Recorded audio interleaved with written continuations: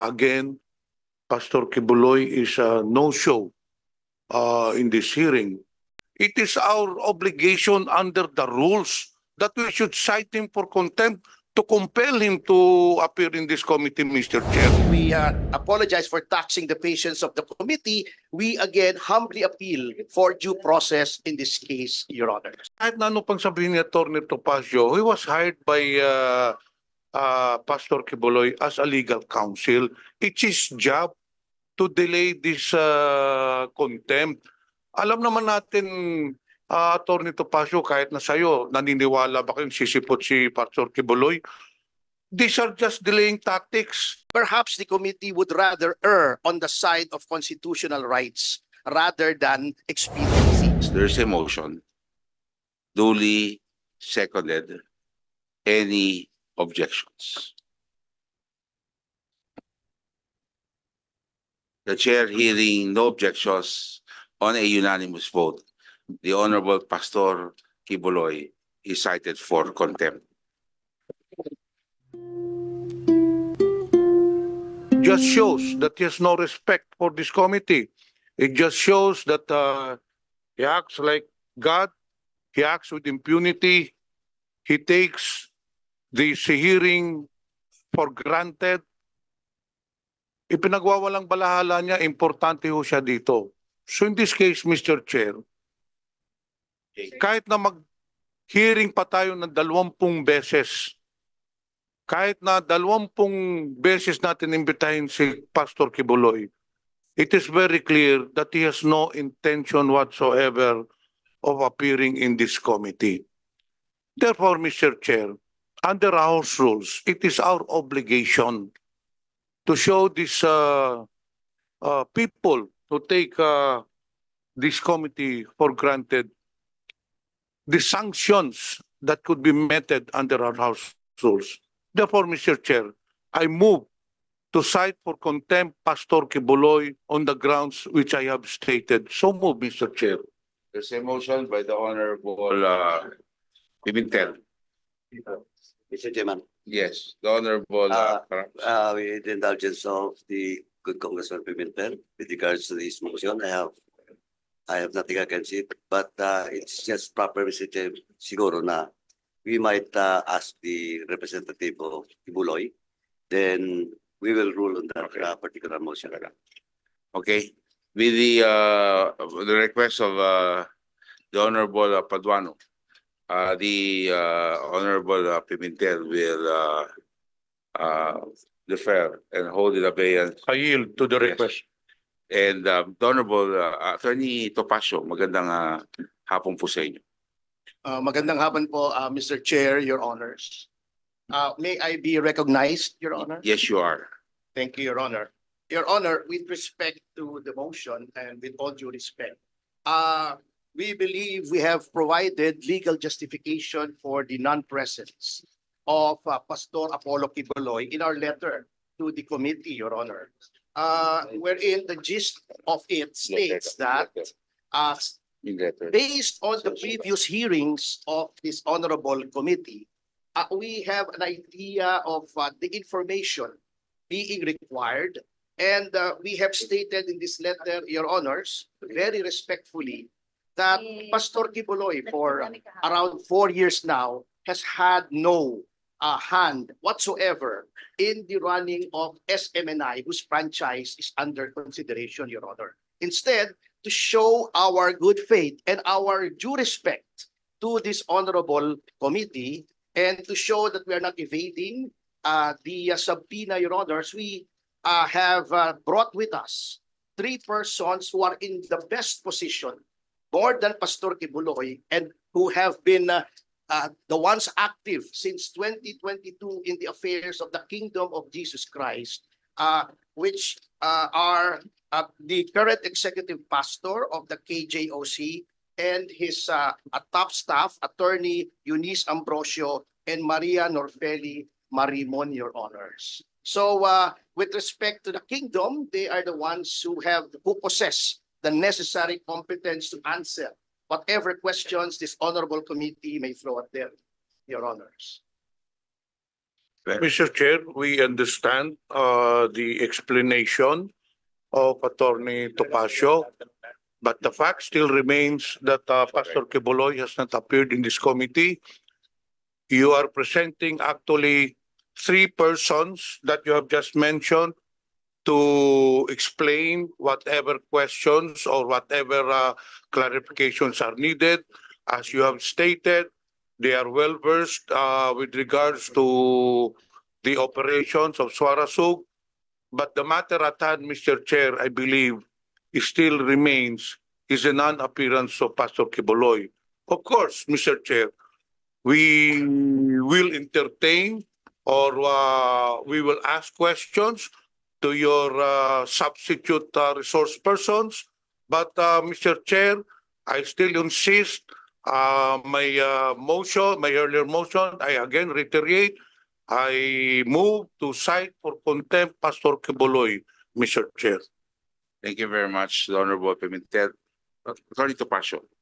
Your Honor, we will always submit to the discretion of the committee. With just the very respectful and gentle reminder, Your Honors, that in the very recent case of Ong versus Senate Blue Ribbon Committee, the Supreme Court has ruled that before any person is held in contempt of the a house or any committee thereof, he must be given due process, meaning a chance to explain, Your Honor. We are just invoking this right on behalf of Pastor Quiboloy because our Constitution itself states that the rights of persons invited to congressional hearings should be respected, Your Honor. That is all that we ask, Your Honor. Nothing else. Thank you, Attorney Topacio. Just for the information of everyone, Pastor Quiboloy has been invited as far back as December.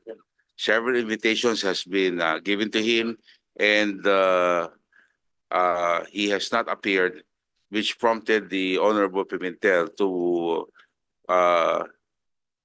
he filed a motion for him to for us to subpoena Pastor Quiboloy because of his non-appearance in previous hearings.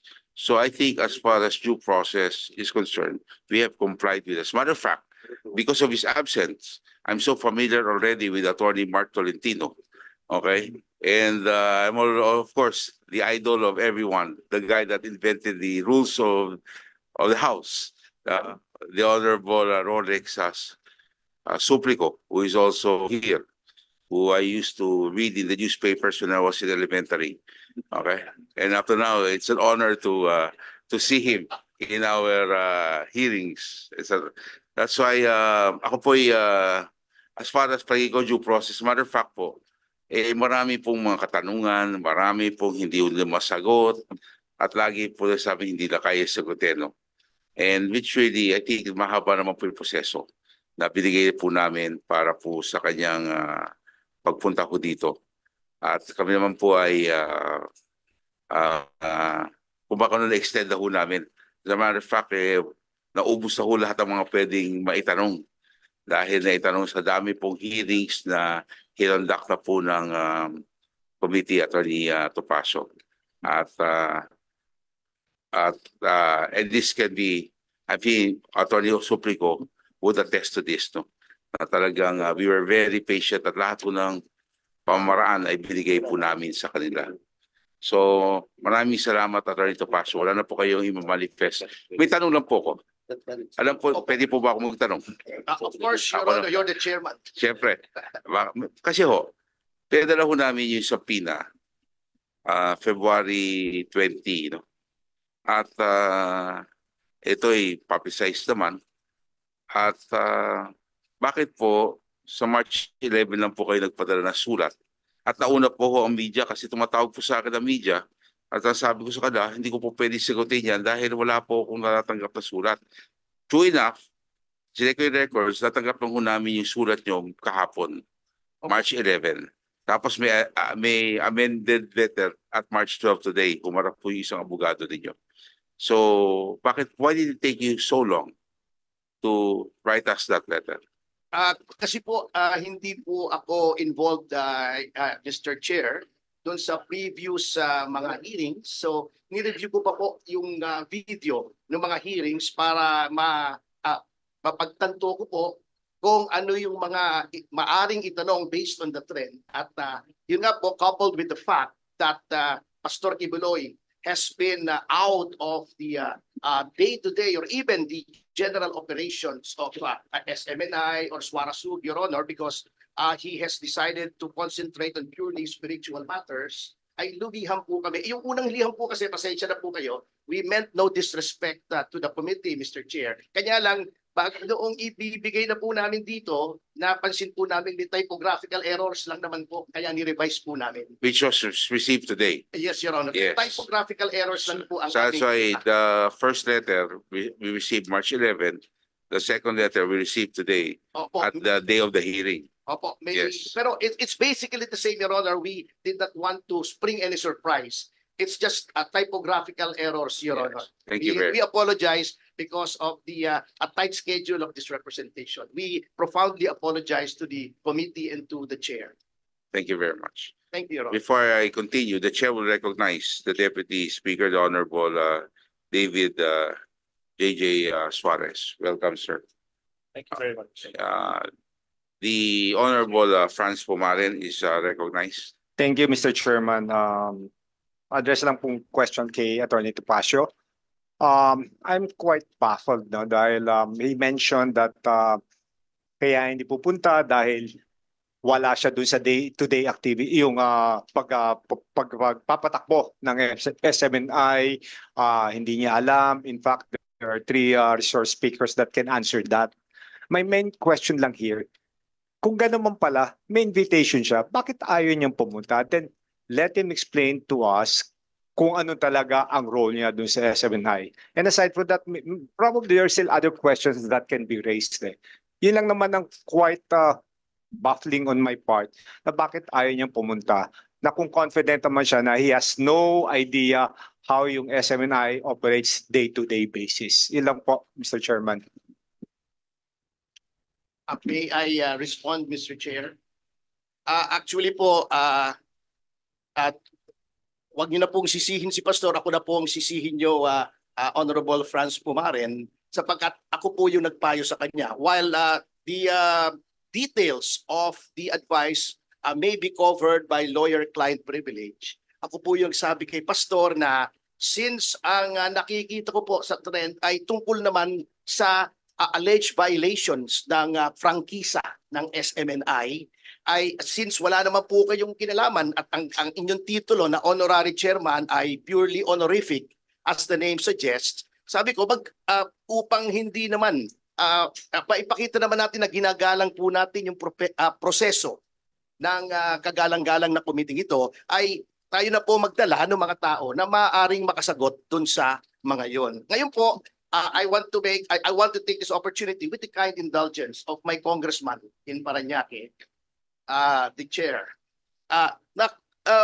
Kung mamarapating nyo lamang naman po, kami po ay magalang na humihiling na baka naman po mga kagalang-galang na kinatawan na bigyan po na naman kami. Kahit konting panahon lang po na magpaliwanag at baka naman po makausap po rin siya at baka naman po makita niya na baka naman pwede siyang dumating sa susunod.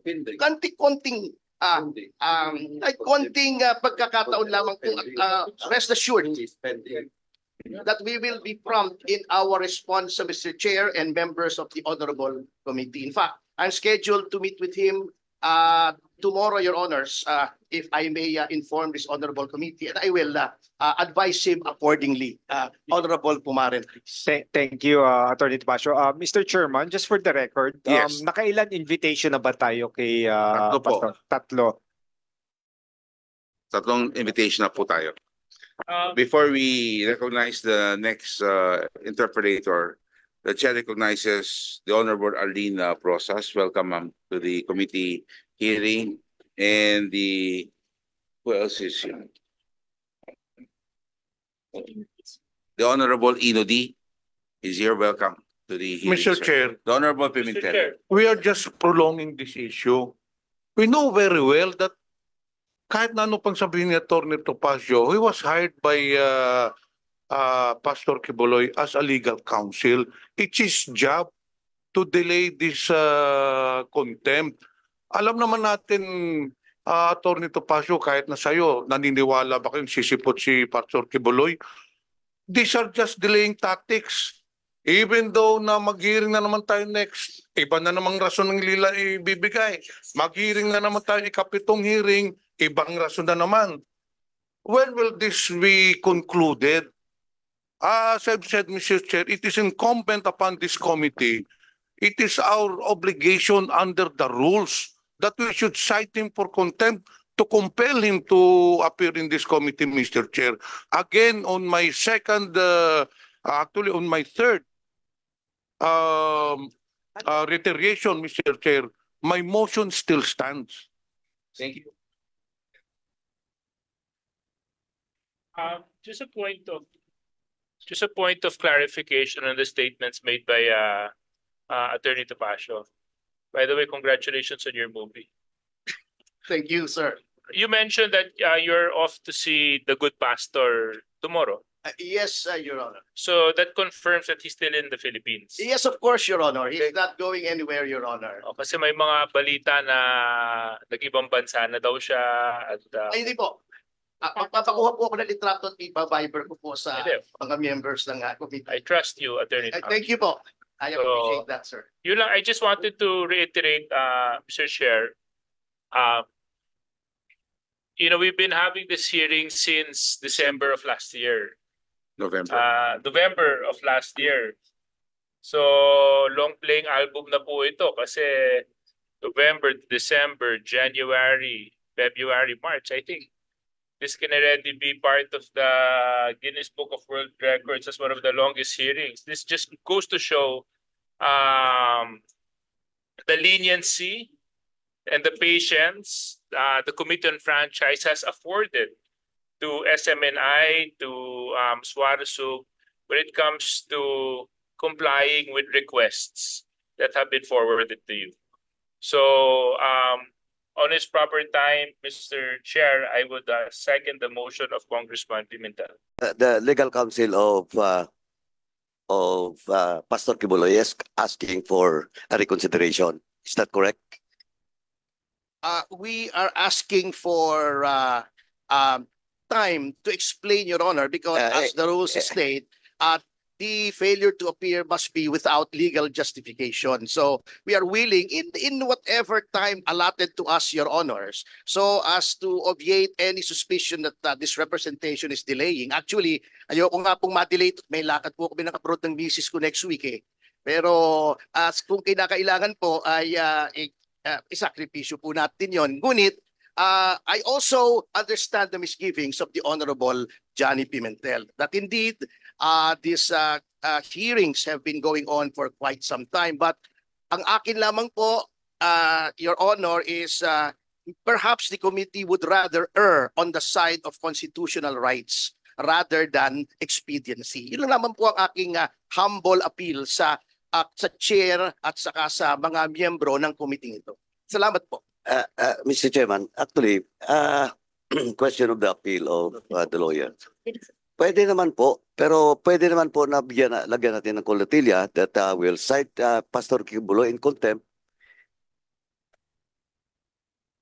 but it will be lifted depending on the cooperation of Pastor Quiboloy, because we have done that for the past several contempt orders. But still, Pastor Quiboloy will be cited in contempt in today's hearing. We will always bow, as I said, Your Honor, to the discretion of the Honorable Committee, of course, subject to my humble reiteration of our appeal, Your Honor. Topacio, the chair recognizes. Thank you, Your Honor. Yes, before I call the next interpreter, the chair recognizes the presence of Juan Carlos Arjo Atayde of the 1st District of Quezon City. Welcome, Kong Atayde, and our Deputy Speaker, Christine Singson Mihan of the 3rd District of Ilocos Sur. Welcome, ma'am, to this hearing. The Honorable Jude Asidres, the Honorable Thank you, Mr. Chair. yes, France and So, Honorable Jude. hindi na po natin papakinggan yung ano no, yung alibi ni Attorney Topacio. Nasabi na po, pero marami na pong ano no, marami na pong pronouncement si Pastor Quiboloy in media na hindi talaga siya dadalo sa anumang mga hearings sa ano no, sa Kongreso. So narinig na po natin yun. Kaya tama po ang ating colleague na parang nagde-delay na lang, magde-delay na lang yung ginagawa.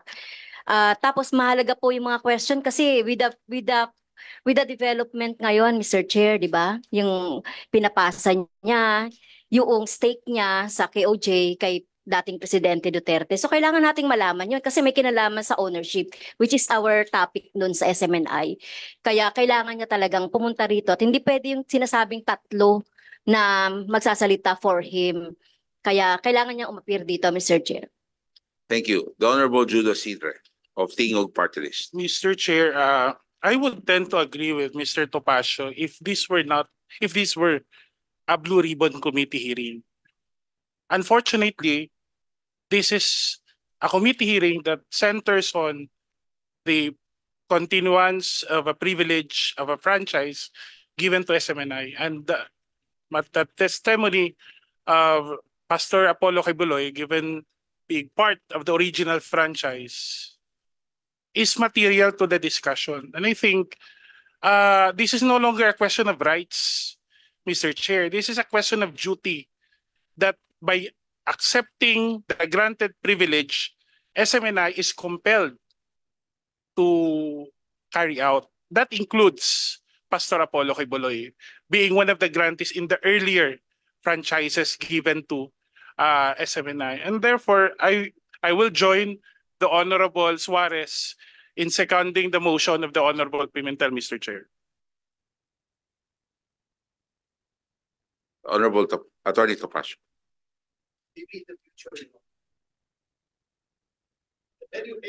We'll pray on that.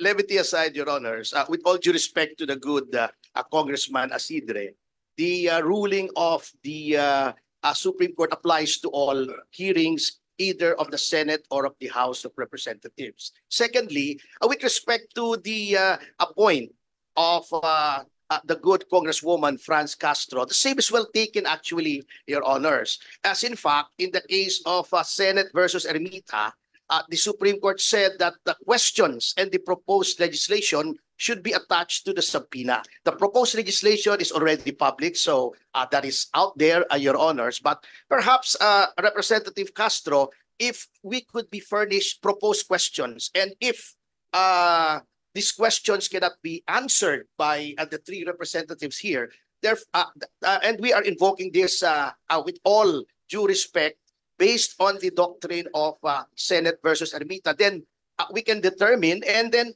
well, Your Honors, if the legal justification provided by Pastor Quiboloy is not sufficient in the eyes of this committee, then, of course, it may proceed according to its rules. But in the meantime, again, we apologize for taxing the patience of the committee. We again humbly appeal for due process in this case, Your Honor. Thank you very much. Chairman.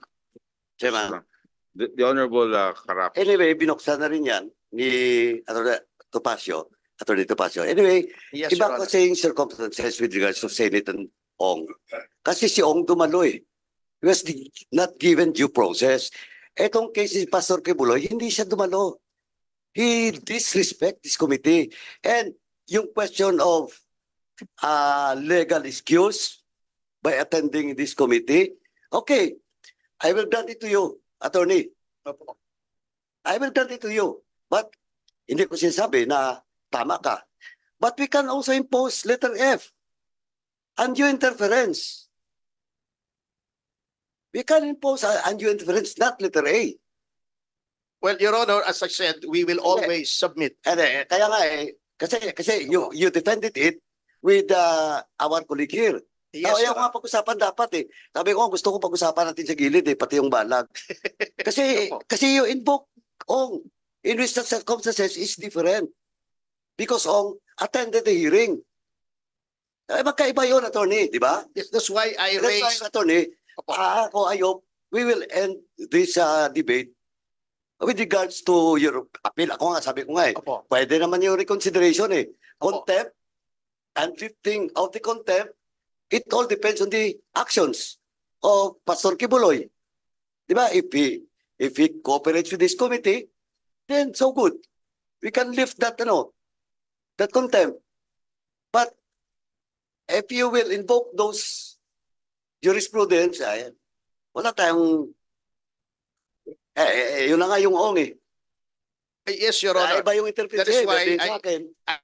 As I said, Your Honor, we submit always to the discretion of the committee. And there is really no desire on the part of this representation to debate. We're just stating what we feel to be the rights of my client, as it is my duty and obligation as his lawyer, Your Honor.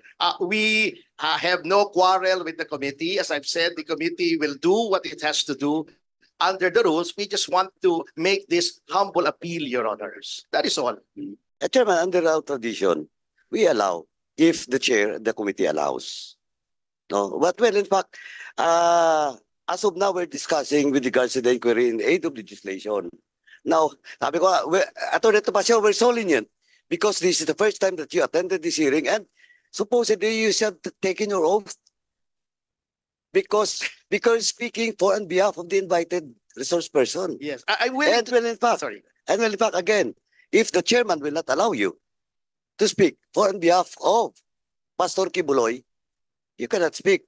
And you cannot, again, it's if you it's a debate. If you want again that due process of being here in this committee, sabi ko nga, and under our tradition, our internal rules, we allow lawyers to speak if the chair will allow you to speak. I totally agree with you, Your Honor. And second, sabi ko nga, napakalinyan pa nga namin because supposedly before speaking, you should have taken your oath. Yes, I totally agree with you, Your Honor. Thank There you, is no Mr. Chairman. debate, Your Honor. Just to clarify the query of Yes. our colleague. I Thank you. totally agree. And I am very thankful for this committee for its leniency, Your Honor. Thank you. Mr. Chair. So, Mr. Chair, before we proceed, we have already discussed this thoroughly. Lumalayo na po tayo eh. anyway, Ang motion ko, iba na yung mga tanong, may legal counsel pa. Let us first act on my motion. yes. We are already almost 1 hour, but we have not yet acted on my motion. Thank you very much, Honorable Pimentel. I just wanted to give everyone a chance to speak before a vote is taken on the motion of contempt. And we just would like to make it clear that, just to show you, Attorney, as we have seen since November, this has always been the atmosphere. We gave everyone the chance to speak, especially on the side of KOJC, Attorney Mark, Attorney Rolex was given the chance to speak. So, kung airtime lang po ang pag-usapan, mas marami po kayo airtime kesa po, no? At kami po ay, kasi yun ho naging porsiyo. We want to ferret out the truth. Ang problema, may mga tanong talaga na lagi pong sagot sa amin, hindi po kaya sagutin. Kaya po, nag-motion po si Congressman Pimentel. As a matter of fact, just to prove our point, it took me 3 weeks. We gave you 3 weeks for him to appear. We didn't give you 1 week. We didn't give you 2 weeks. We gave you more than 3 weeks for him to appear, no? From the time that the last hearing, usually 1 week lang ho yan, pinapa-appear na po namin. Ito ho, 3 linggo ho ang binigay ng committee. And even up to now, you can see the ini-entertain po namin kayo, no? Na yun, na lang ho kayo nag-appear. Nandito po at pinapakinggan ho namin yung sinasabi nyo. Maraming salamat po. As far as due process concerned, palagay ko nyo naman, hindi nyo na ho pwedeng, we did not fall short as far as the due process clause is concerned. And on section 13, yes, we were allowing you to speak, and counsel is allowed under the rules as long as it's allowed by the committee. At maraming salamat at kayo na hong pangatlong, may tanong lang po pala ako. Kayo po Yes, pangatlong sure. abogado, Attorney Rolex, Attorney Mark, kayo na po. Ah, Kayo po ba'y abogado lang? Hindi po kayo direktor ng KOJC? Hindi po. Actually, I became the General Counsel, Your Honor, of Pastor Quiboloy back in 2021, if memory serves, Your Honor. Okay. So this is not my first time to lawyer for Pastor Quiboloy. And of course, again, Mr. Chair, we are grateful for the opportunity. That's why you still get my vote in 2025. Oh, thank you very much, Atty Topacio. Mr. Chair. The Honorable Chair. Gutierrez is recognized. Before we will have to go on a vote soon, no? I'll just ask Yes. Atty Gutierrez, the proponent of the bill, no? Yes, Atty. Mr. Gutierrez. Chair, just to add to the point, no, just to for the consideration of the body, because I agree with what Congressman Pimentel mentioned that the contempt order that we are considering could be based on sole absence alone. However, I would just like to add for our consideration as a body that there are still material questions as to 2019, 2020, and 2021. Correct. Which I believe would warrant the attendance. Now, his choice not to attend on the presupposed trend that they already know what we would ask, I would have to share my skepticism po, no? Because precisely, as I mentioned, we still have material questions during the duration of his being executive pastor. So something lang po for the body to consider. Thank you, Mr. Chair. Thank you. Mr. Chair. Yes, the Honorable Arlene Process. Thank you, Mr. Chair. Mr. Chair, isa po kasi ako sa mga nag-request, 'di ba? Na ano, so rejoinder lang po kay sa issue ng contempt. Mr. Chair, huwag tayo pumayag na by substitution. Hindi naman talaga natin ginagawa 'yan, Mr. Chair. It has not been our procedure ng mga nakaraan. Kaya gusto ko lang sabihin, Mr. Chair, no, na itong sulat na pinadala sa committee hinggil sa ating subpoena, si Mr. Marlon Acobo, executive pastor daw ng Kingdom of Jesus Christ, ang siyang sasagot. Mr. Chair, nung nag-usap naman tayo last time dito, sinabi natin hindi talaga yon kakayanin sagutin ng mga representatives na pinadala. So, Mr. Chair, again, I will join our DS sa kanyang motion. And Mr. Chair, again, maraming salamat kay Honorable Johnny Pimentel for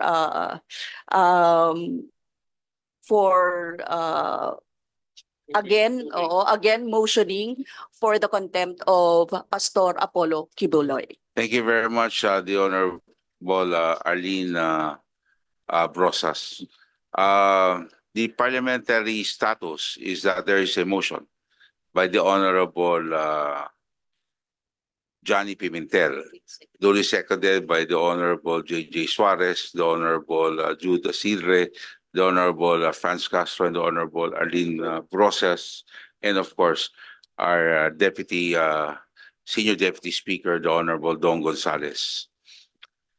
That being the case, there is a motion duly seconded. Any objections? The chair hearing no objections on a unanimous vote, the Honorable Pastor Quiboloy is cited for contempt.